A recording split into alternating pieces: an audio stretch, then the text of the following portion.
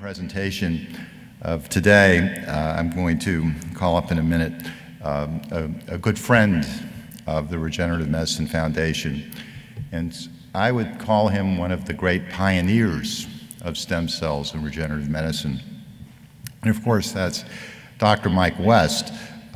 Mike, is one of these iconic guys. One of the first books I read when I became an advocate was a book called Merchants of Immortality. And sure enough, Mike was described with his work at Geron. He founded Geron, Advanced Cell Technology, and now Biotime, that is doing pathfinding work. One of the challenges we have as gerontologists has always been, and maybe it's starting to change a bit, a difficulty of perceiving that we can ever understand and intervene in such a profound problem of aging. But it shouldn't come as a surprise that, like all of biology, there are clockwork mechanisms at work in aging. Any of you who go, remember the old carnivals, you go and people can guess your age, and if they're wrong, you win money. We age on cue. And so many age-related degenerative diseases are an inevitable process of aging itself. And so nature is giving us clues as to what is behind this biology. And we need to pay attention to those clues. I'm reminded just now of the Michelson-Morley experiment. And Albert Einstein recognized nature's telling us something here. And it led to the theory of relativity. Well, if we don't look and pay attention to those lessons of nature and just look at aging very simplistically, we could say, well, it's like entropy. Things go toward disorder.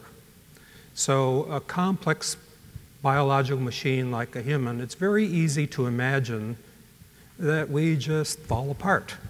After all, that's a law of nature. It's the second law of thermodynamics. Things tend to go from ordered state to a disordered state. In fact, maybe it's not so much a question of why we age, but maybe it's more of a question of why do we live as long as we do, given all the damage and wear and tear that we experience during a lifetime. You can think, for instance, of the free radical theory of aging. Many of you have heard about, take antioxidants because they fight free radicals which rust the body the way a car rusts as it gets older.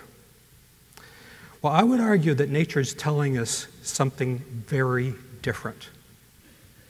And so my challenge is to try to communicate where modern gerontology is at. Here is an experiment not done by humans, but done by nature itself. So on the left, we see Werner syndrome. This is a premature aging disease that causes many manifestations of age in the 30s or 40s. And on the right, you see Hutchinson-Gilford syndrome, which is a premature aging disease. You've probably seen these children on television. It's really tragic. I mean, they have, if you look at this young boy here, graying of hair, around the age of 10 or 12, profound loss of hair or alopecia. If you look closely, you can see liver spots on his skin, the age pigment, wrinkled skin, osteoporosis, cataracts, heart disease, coronary disease. They generally die of a heart attack in their teens. But it's not because of type A personality, it's not because of lack of exercise, it's not because of a high cholesterol diet. Indeed, they have normal lipoproteins in their blood. Both of these diseases, of course, because of modern genomic technologies, are completely understood now on a molecular level. We know exactly the genes that are involved in this, and I would argue that they have essentially nothing to do with entropy and wear and tear.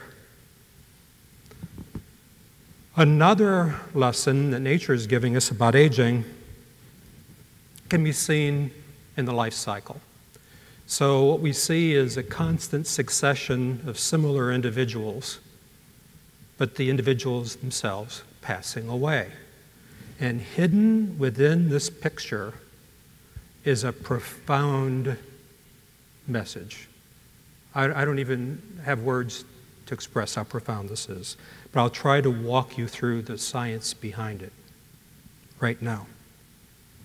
So in the 1800s, with Schleiden and Schwann's cell theory, scientists recognized that the human body is composed of cells.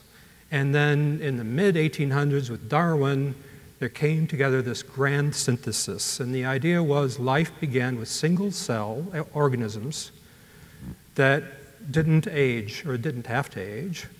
Instead, they just replicated indefinitely. And so they were called immortal. It didn't mean that they couldn't die. It meant that they didn't have to die. They could continue an uninterrupted proliferation.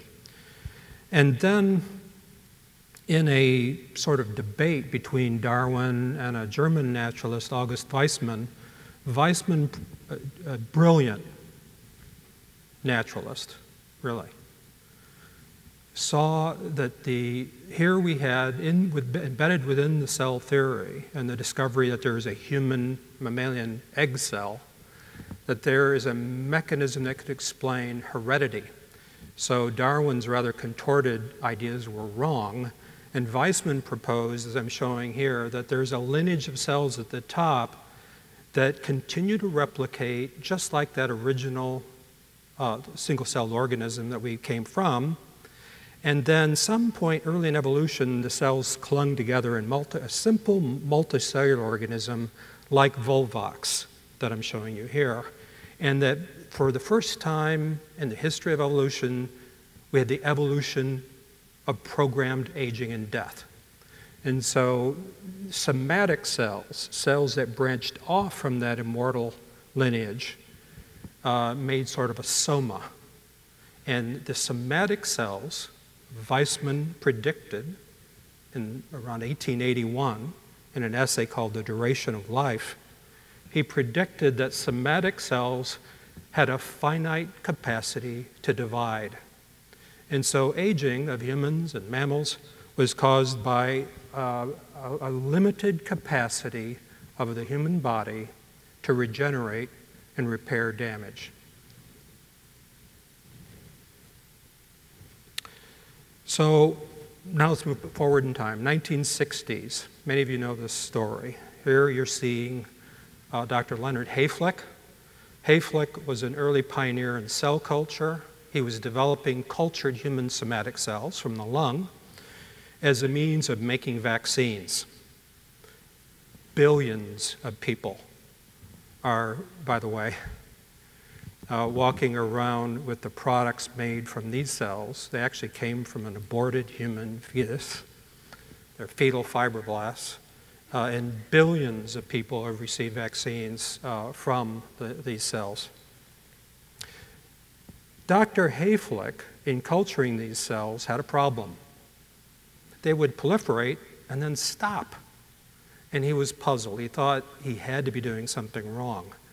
And one of his colleagues one day in the lunchroom said, "Len, maybe your cells are just growing old." And he developed that into what is today one of the leading models of, laboratory models of biological aging. So the thought of many aging researchers are, if you want to understand human aging, use the fibroblast model. Of course, some other people study fruit flies and yeast aging and different kinds of aging. The concern, of course, is whether that has anything to do with human aging. So here we have on the left young WI38 fibroblasts, and then on the right, after a finite number of doublings, there's a clockwork mechanism at work. These cells stop dividing. Many researchers thought for years, this is so complex, we'll never understand it. There were hundreds of changes that occur in aging cells in vitro. And the consensus in even the gerontology community was hopelessly complex, we'll never understand it, and certainly never been able to intervene in it. Well, as you can see here, in 1986, a researcher named Howard Cook was measuring telomere length, and he was interested in how it was changing. And he put this figure in a Cold Spring Harbor Symposium publication, and he said, you know what?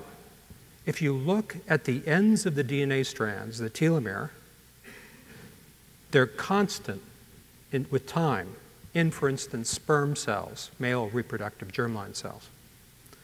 But if you look in tissues of the human body, if people of different ages, they're shortening with time. Now, there was a Russian theoretician, Alexei Lovnikov, who predicted that the telomere, which I'm illuminating here on the end of the chromosome strands, was actually a clocking mechanism behind the Hayflick phenomenon. Lovnikov's theory, called marginotomy at the time, now the telomere hypothesis, predicted that as the cells replicated, there was a defect in replicating the very terminal strands of the DNA molecule. And so the way we now measure telomere length commonly is to use restriction enzymes, that digest DNA into little pieces.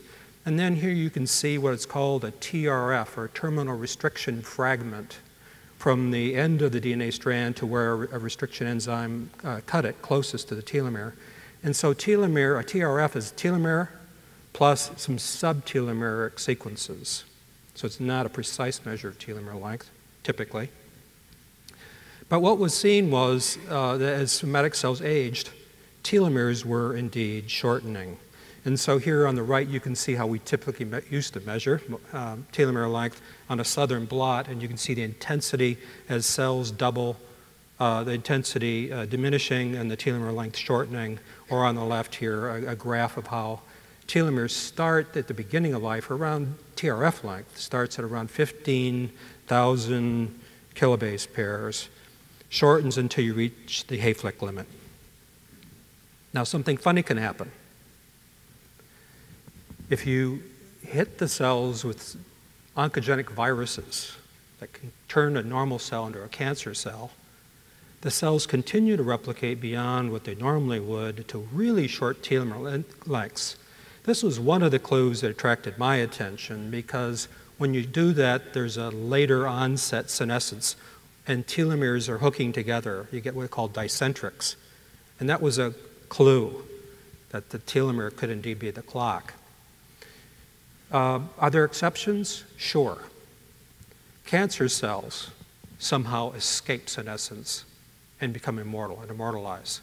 The famous HeLa cell line that you hear about, Henrietta Lacks' cervical cancer cell line, HeLa, is an immortal cell. And so the telomere hypothesis predicted that telomerase, an enzyme that's present in the reproductive lineage, is absent in somatic cells, causing telomere shortening, causing Weissman to be right, that somatic cells have a finite lifespan, and it's because of an absence of telomerase. But could it be that simple? Another important clue was, as we were studying cell aging in the dish, it became clear that when cells arrest in their replication in senescence, they turn ugly. So here I'm showing on the top, on the left, a normal cell in its resting state. If you wound a tissue, cells become activated, and you can see they make, for instance, increased levels of MMP1. That's collagenase. That, for instance, dissolves a tadpole tail and makes it resorb. And so we remodel tissue, and then cells go back and rest again in the quiescent state. But senescent cells are arrested not in a quiescent state, but in an activated state. It's sort of like a car with the accelerator and the brake both down at a traffic light. And the result is senescent cells can cause a lot of tissue damage if they would accumulate in tissue. So here what I've just laid out for you is sort of a time bomb of aging, a clocking mechanism linked to destructive activity, elevated metalloproteinases and things that can destroy tissues, thin the skin, such as you saw there in the progeric patient, and so on. Could it be that simple? Well, one of the tests was, could we transfer telomerase from the germline into somatic cells and find out? That was what the major goal in the early days of Geron. So we had to find the molecular components of telomerase to test the causality of this whole mechanism. In this diagram, you can see coming in the telomeric strand, and then the finger and thumb modality of the catalytic component of telomerase that actually makes the telomeric repeat. So it's actually extending out the fuse, so to speak. And then it carries, it's a very unusual enzyme, it carries with it an RNA template that allows it to make the TTA-GGG repeat on the ends of the telomere. We cloned the RNA piece and saw that it was expressed both in the germline and somatic cells. But when we cloned the catalytic component and looked in mortal cells and immortal cells, bingo, it was not present in somatic cells. And so we got to have the fun of dropping this gene into somatic cells, one gene, to see if it would immortalize cells. As Bernie was saying, there's a fun story behind this.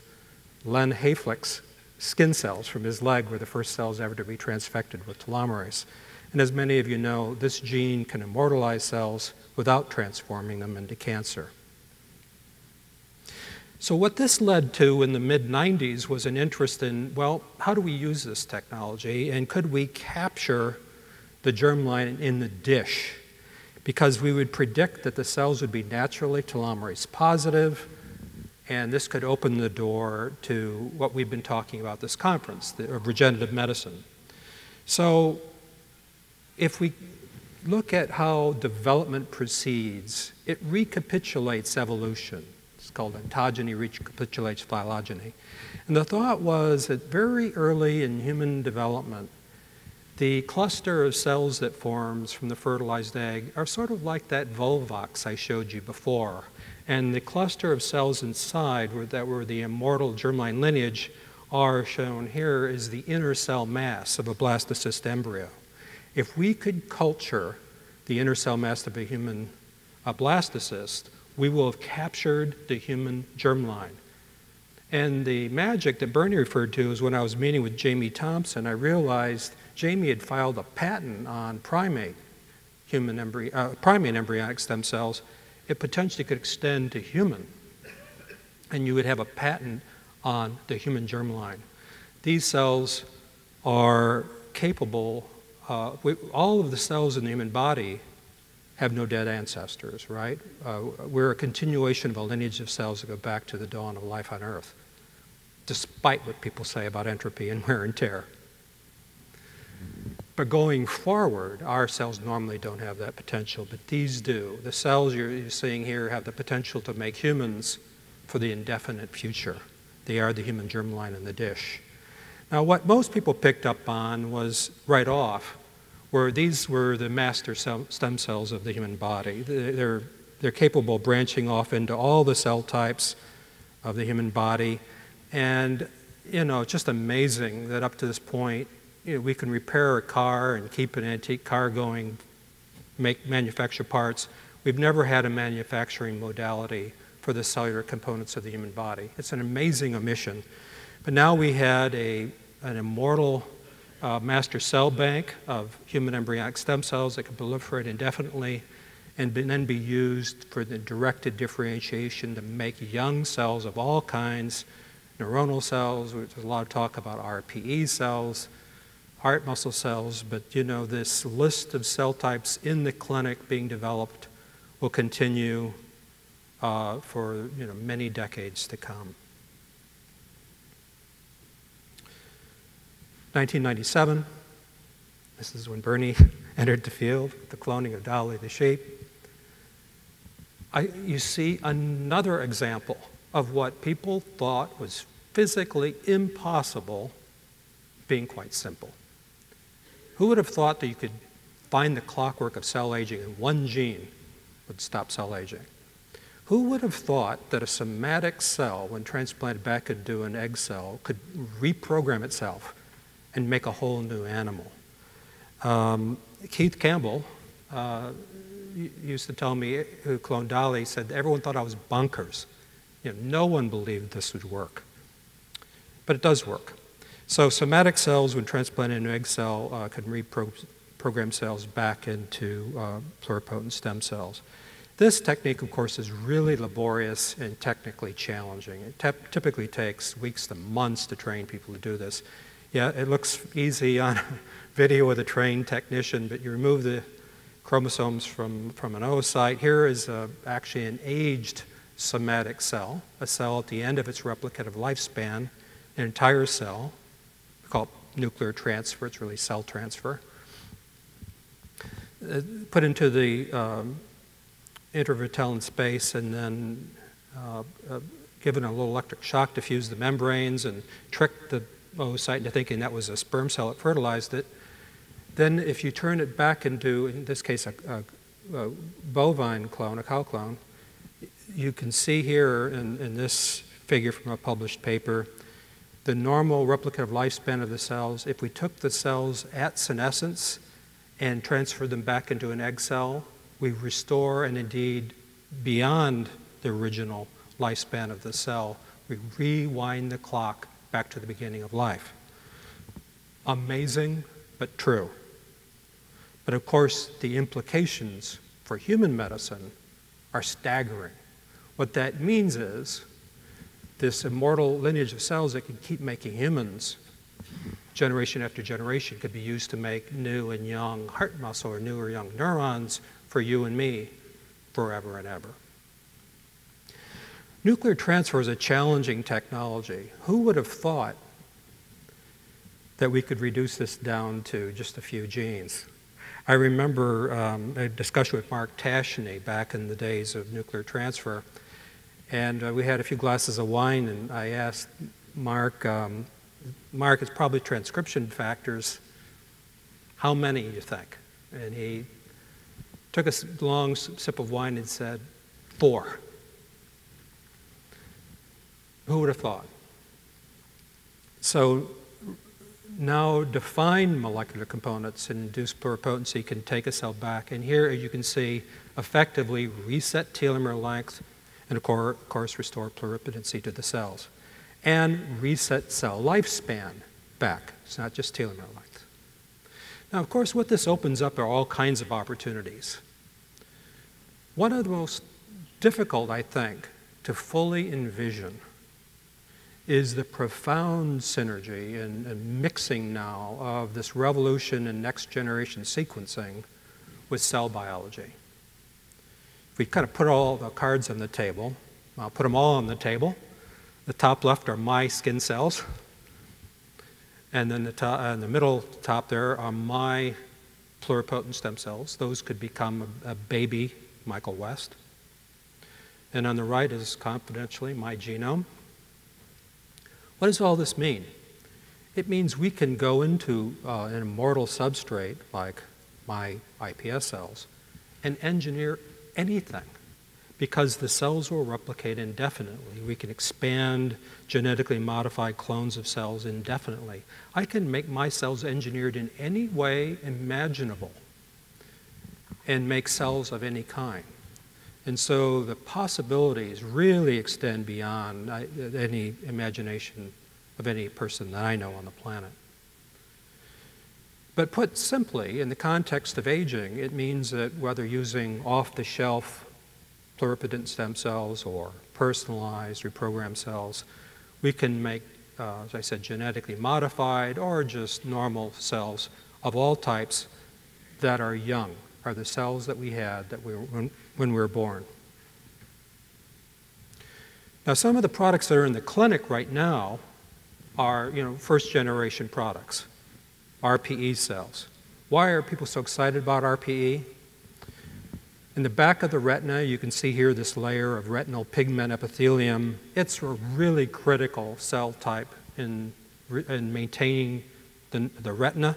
It repels the vascular bed on one side and nourishes the neural retina on the other.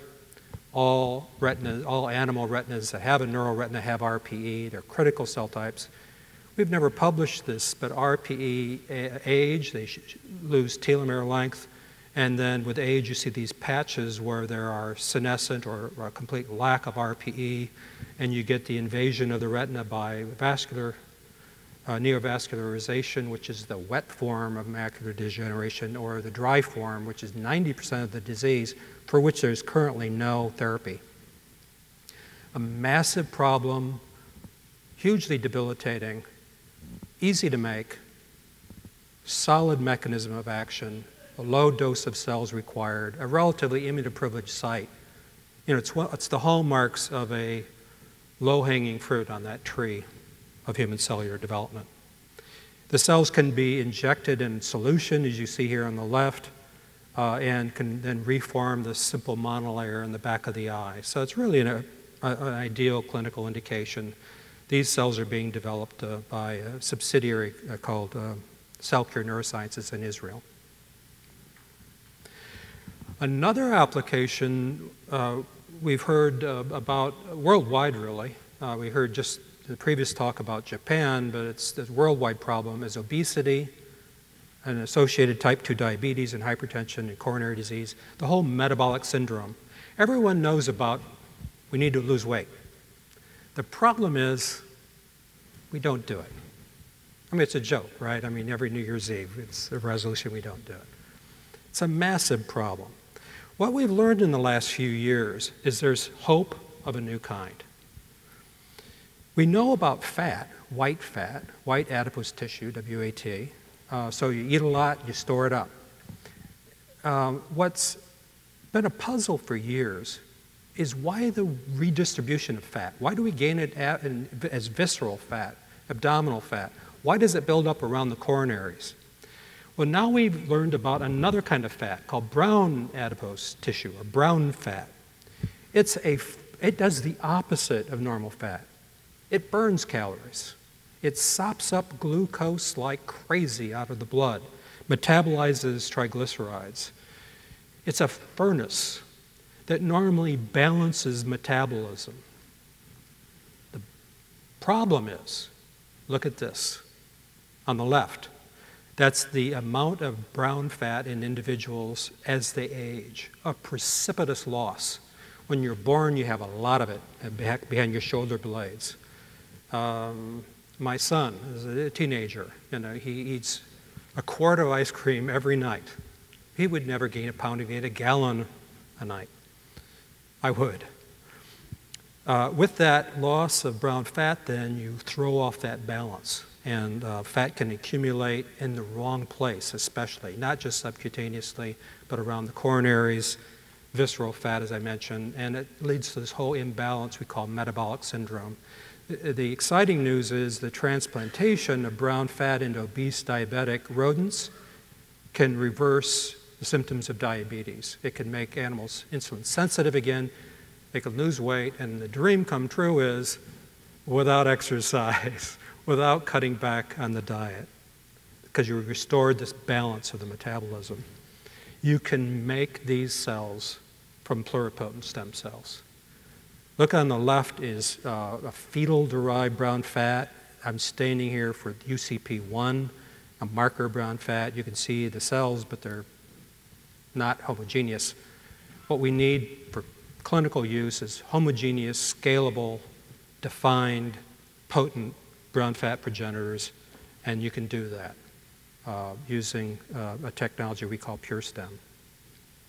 This is a really big opportunity in aging. It's just one example of what we can do in aging, but it's estimated 1 out of 3 Americans are going to have diabetes, most of it, of course, 90% being type 2 by 2050.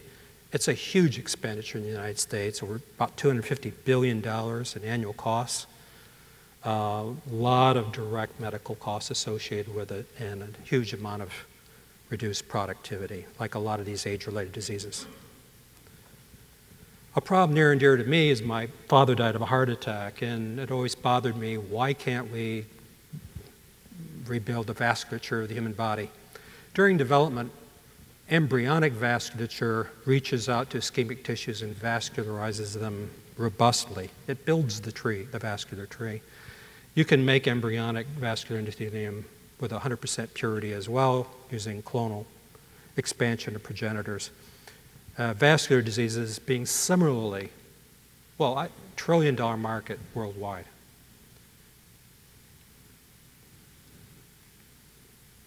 Now I want to talk, last part of my talk, about, I've talked about several revolutions here of thought.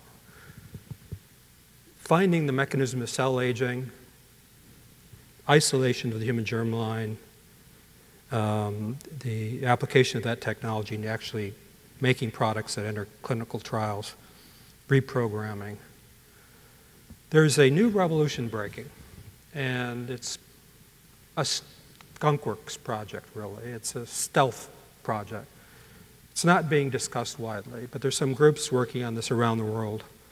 And we believe this is the biggest revolution ever.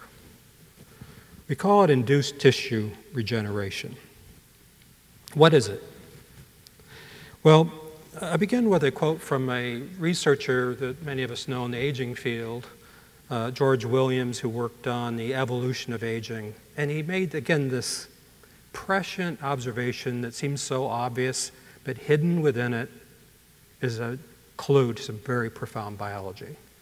He said it's indeed remarkable that after a seemingly miraculous feat of morphogenesis, it really is, isn't it? The human body is built out of nothing, de novo, and is alive the whole time. Can you imagine assembling a jet airline from components and it flies the whole time? Every component can fly. It's just amazing.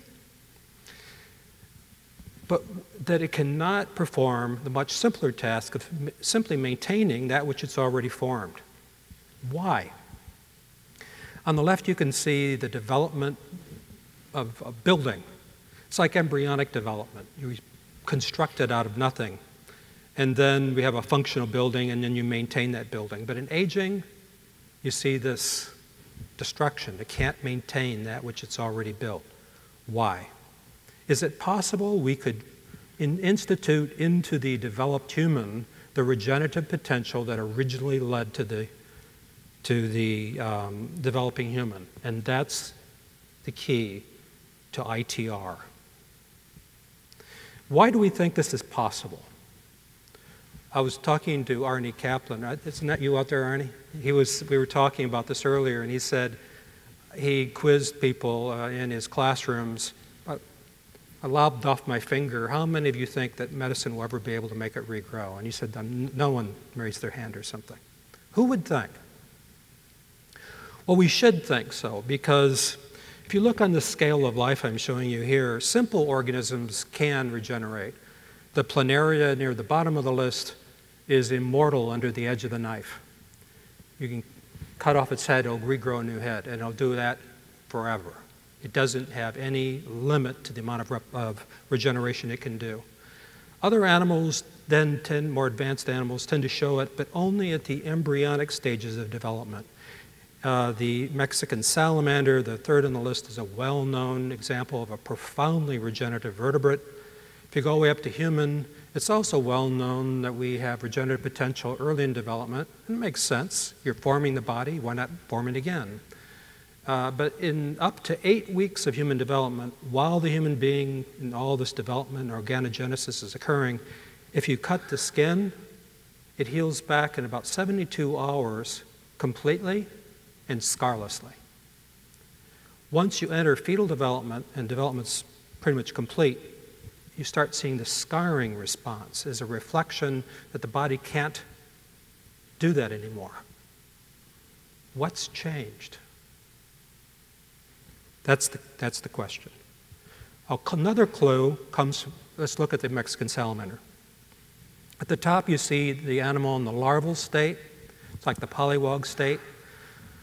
Most such amphibians would go into an adult metamorph on the bottom left, an adult amphibian. But the Mexican salamander is different. It has what's called a heterochronous state. It is arrested in an embryonic or larval state as an adult. And it's thought that it's missing some signaling from the thyroid hormone axis. So it does not mature into to full maturity, but spends out its whole adult life as a larval, in a larval state. And what it can do then is this profound regeneration. And this is really amazing. I remember a medical student I talked to once, and I said, what is the most, you're doing gross anatomy, what's the most amazing part of the anatomy? And I was thinking the brain, He says, no, the arm. It's just so amazing. It's so complex. It's so intricate. You can lob off these animals at the elbow, and they regrow it from the elbow. And lob it off at the wrist, they regrow at the wrist. How does nature do this? It has to be. All of you guys are scientists. It has to be that's repeating development. What are the molecular switches that are turned off as the animal goes from the larval state to the adult state, or in the case of humans, from the embryonic to the fetal state? If we could understand that, hidden within our own cells could be the potential of a profound scarless regeneration unforeseen previously in medicine. How would we get at that? So what we did is we cloned out. We took a single cell from this developing tree that we calculated was still in the embryonic as opposed to fetal stages of development, starting with pluripotent stem cells. We called this pure stem for lack of a better designation. And then we collaborated with a group called In Silico Medicine, who's using advanced artificial intelligence algorithms, deep learning.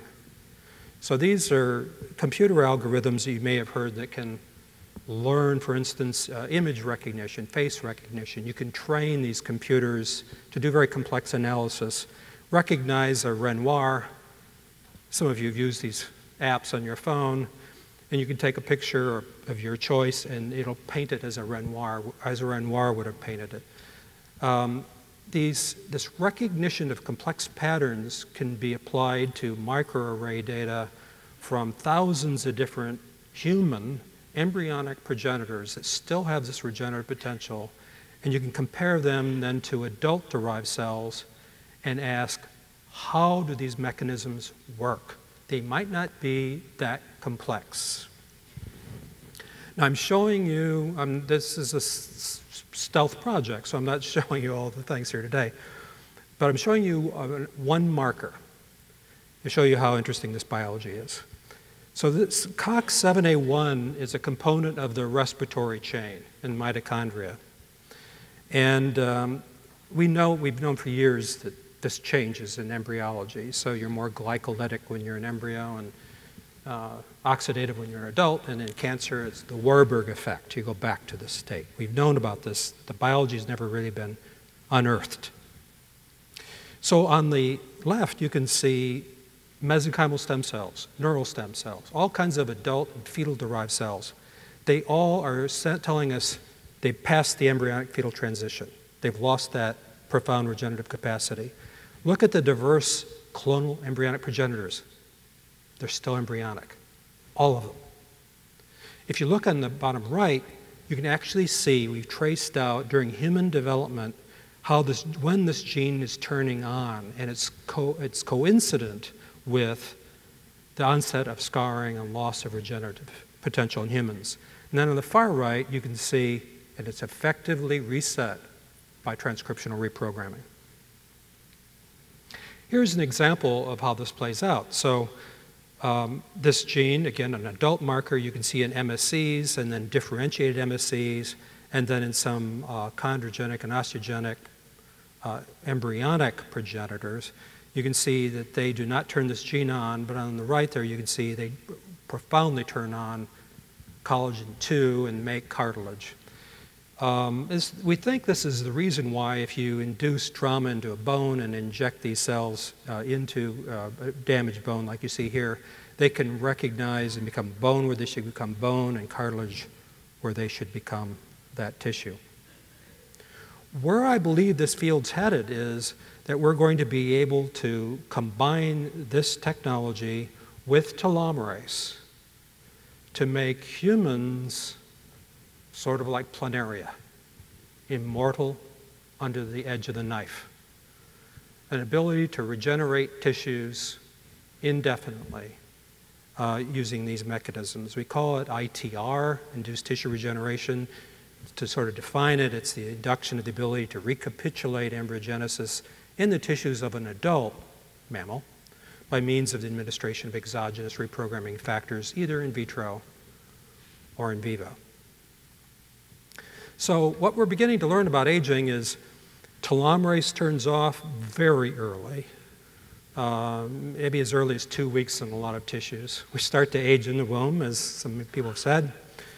This is playing an important role in aging, certainly in the hematopoietic system, but also there's this switch, probably like telomerase, being turned off because it's a tumor suppression mechanism to prevent tissue regeneration.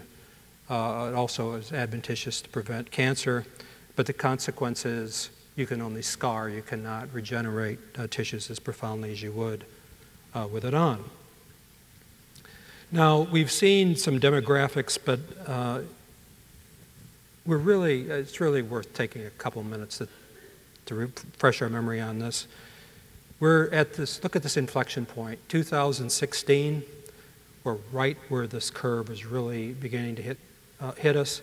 80% of our $2.5 trillion healthcare expenditures in the US are due to these very diseases we've been talking about, chronic degenerative diseases where the body cannot heal itself. 92% of the elderly have one, 77% have two or more.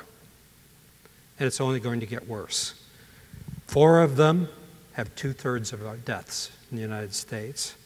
And many of them need cell regenerative approaches because drugs are increasingly, demonstrably ineffective. The boomers are a big part of this, but then after this we have the echo boomers, and we're not going to see any real relief from this demographic until Generation Z grows old. So this is a long-standing problem for the United States. Arthritis being perhaps the #1 complaint of an aging population, a massive percentage of our population having that, requiring knee and hip replacement surgery and a lot of pain. But you know the list. You know the drill. When I see this curve, I think of a tsunami. 76 million strong, adding 1 million to our nursing homes in the next couple decades, sapping the strength of our GDP. David Walker, the ex-comptroller in the United States, talks about the tens of trillions of dollars of unfunded obligations under Medicare. I wish that policymakers would look to science. When I grew up in the Sputnik era, everyone said, hey, you scientists, can you help out? Everyone seems to think that science and technology and biotechnology would just add to the problem. I point out to people, smallpox vaccine, you know how much it costs us to have smallpox put in abeyance every year? 0. Medical innovation doesn't have, because it's gone, right? Because of science and technology. Science and technology doesn't necessarily mean increasingly expensive therapies. It could potentially reduce costs, and I think we all know how that could be accomplished. And we can do some remarkable things. This is a patient that one of our centers put online, a subsidiary of ours of Asterias, continuing Geron's trial with OPC1 for the treatment of cervical complete spinal cord injury. This patient was like Christopher Reeve, had a cervical complete spinal cord injury. He was on a respirator, had no sensation or motor function from his neck down, and is now texting his girlfriend and hopes to be married soon. And really remarkable things can happen with a lot of determination and a lot of vision. It's been a long time getting here. I wanted to remind us that, back when our nation was digesting how NIH should fund pluripotent stem cell technologies, Harold Varmus, the Nobel laureate and ex-head of the NIH, said that the development of cell lines that can produce any tissue of the human body is an unprecedented scientific breakthrough. It's not too unrealistic to say that this research has the potential to revolutionize the practice of medicine and improve the quality and length of life. I'm a gerontologist. When I was in strawberry fields in New York City, I could have swore this said, I'm aging. Blink your eyes, look again. It says, imagine. That's how we see the world. I know I see the sea of humanity with the problems of aging, but this is near and dear to the heart of all of us. It's us, and it's our family members. It's our society. It's a major challenge for, as we heard, Japan, for the United States. And so I invite all of us, all of you, to imagine with me, how we can turn these basic discoveries into therapies that will help all of us in the human condition. Thank you very much.